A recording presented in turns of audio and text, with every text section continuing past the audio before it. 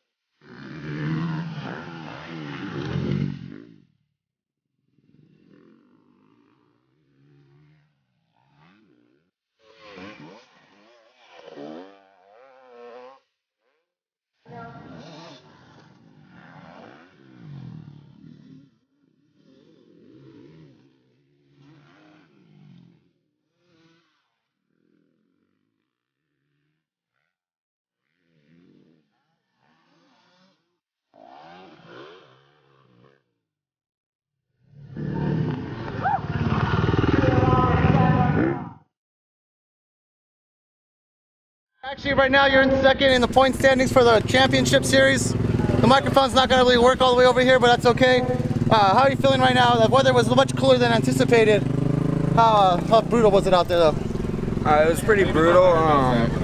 Not as bad as I was expecting it to be with how hot it was yesterday.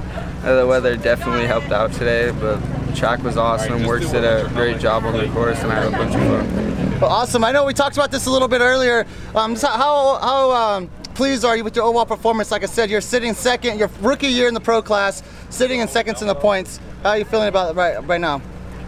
Feeling pretty good. This is actually my second year in the pro class. I raced a little bit of it last year, but blew out my knee, so I guess it's kind of like my first year. But I'm pumped with where I'm sitting in the points, and just looking forward to improving every round. Well, awesome. Congratulations. Zach, it's good to see you back on the podium. I know you've been dealing with, we talked about it earlier too, you've been hurt, injured.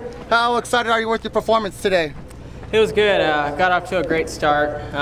Put in some good effort out there, and after the pit, made one mistake in the back where I fell in the ditch and tried to get my bike out of there, but it was tough.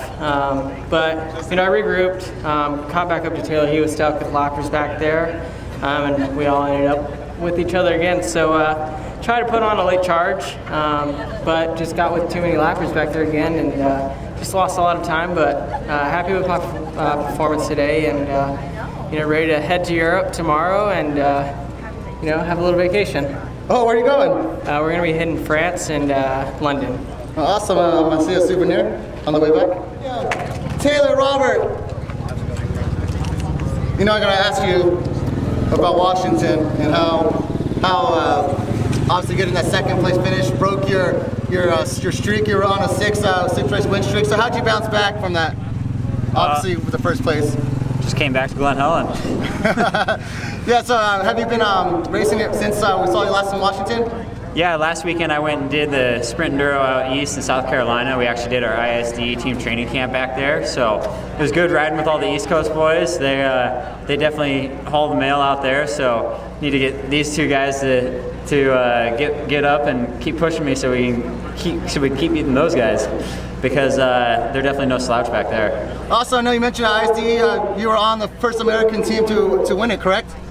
Yeah, back in 2016, and we have a really solid team this year. Everybody's riding really well. I think we got another good chance at winning it again. Well, we look forward to seeing you in that. Who do you want to thank for sponsoring and helping you out? Just the whole Red Bull FMF KTM team, and my mechanic, my family for coming out and helping me out, and yeah, just looking forward to finishing the season off strong. Well, you are in the points lead right now. It's pretty much, I wouldn't call it a lock, but it's pretty close to being a lock in the points lead for Taylor, Robert.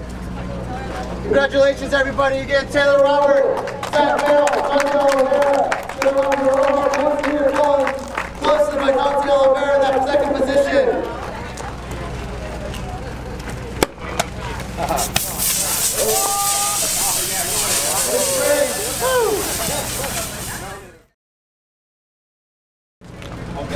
Chance, congratulations.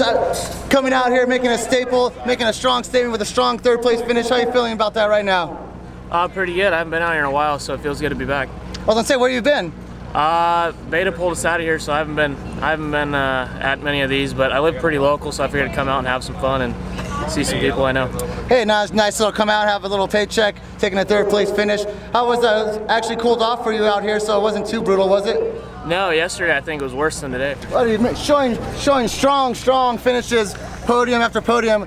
How are you feeling right now? I'm feeling pretty tired, but it was a good race. It was first half was really good, and then kind of a long pit, and then after that I felt good, and then I got stuck up in the pro section. It was super tight, and like if somebody was in front of you, and they weren't as good or couldn't get through it, you were kind of screwed, and it screwed all of us on the first lap. And then yeah, we were all just sitting there the first lap, and then it happened to me again later in the race, and then I fell in it, and then that was kind of the end of it. But it was fun to kind of race with Austin for the majority of it, and yeah, I just need to finish it off a little bit better, but I felt pretty good, and yeah, it was fun.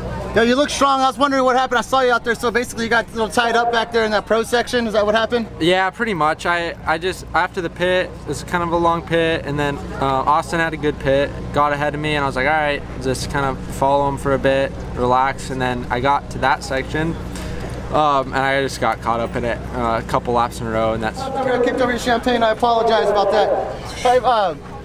As these guys mentioned, let's just talk about that pro section back there. How were you dealing with that? Obviously, you got the win. Did you have any strategy going into it? Obviously, after you hit it a couple times.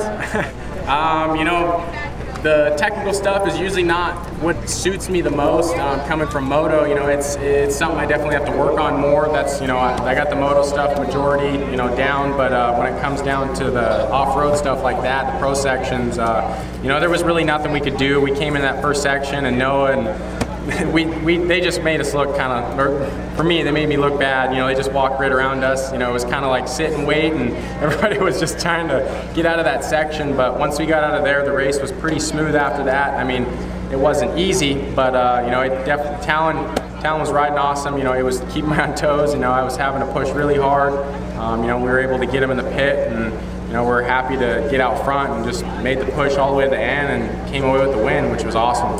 Well, again, obviously survival of the fittest. You survived, came out on top. Congratulations on another first place podium. Let me get it open. Good job, guys.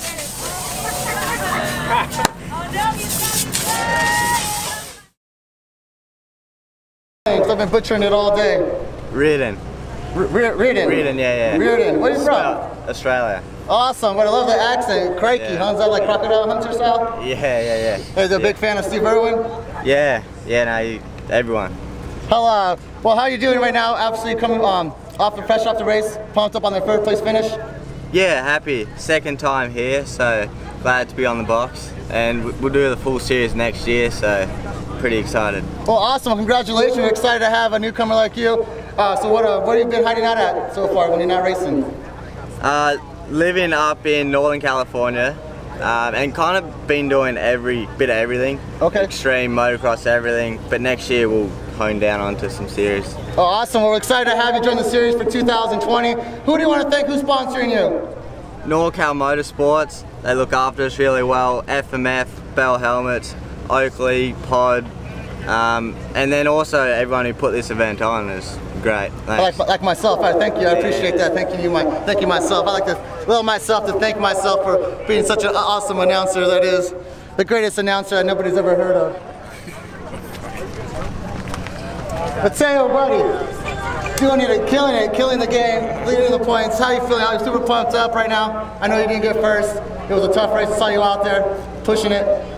Yeah, it was super fun. I had a good battle with Tyler for like 3 laps, and then I just didn't have what it took to run with him towards the end. Well, good job there. Still came out second place finish. Who do you want to thank? Who's helping you out? Gas, 6x0 Racing, NorCal Motorsports, Playgrounds Plus, Steel Solutions, Maxxis Tires, and my mom and dad. Awesome. There you go. Mateo Oliveira there. Being on the podium again. Tyler, buddy, how'd you do it? I know I'm hearing some of the story. I know that pro section back there was pretty brutal. What'd you think about it, and how were you negotiating that? So yeah, it was really brutal. You know, I came into it the first lap and actually got in the lead going through the first 2 rock sections. And then going into that wash, there was probably 10, 15 Pro 2s that was just lined up, and I started riding the bank trying to get around them. You know, I was getting yelled at and, you know, screamed at, and, you know, but I was doing what I had to do to freaking keep my lead, and, you know, and I finally got out of there and then just rode good for the next few laps, and then hit another bottleneck, and that's when Mateo got by me, and, you know, and then we had a sick battle for 3 laps, you know, and I was just trying to find every place I could to pass him, and he's riding really well, and I finally got him at the end of the pro section, and then just rode the rest of the 3 laps, I think it was, and had fun. That was an exciting battle. I mean, unfortunately, I know with this track we can't really watch the whole thing take place. Nobody could really see what was going on back there, but from what I could see, it was a tough battle, hard fought, great first place finish. Who do you want to thank for getting on the top on the box? You know, I'd have to thank Ron Purvines Racing, Precision Concepts for sure. I definitely couldn't have done it without them and their suspension. It worked amazing. IMS, FMF, Dunlop Tires, my mom and dad, Dallas Chittister, Fast Company, GPR, and just everyone else behind me. Thank you.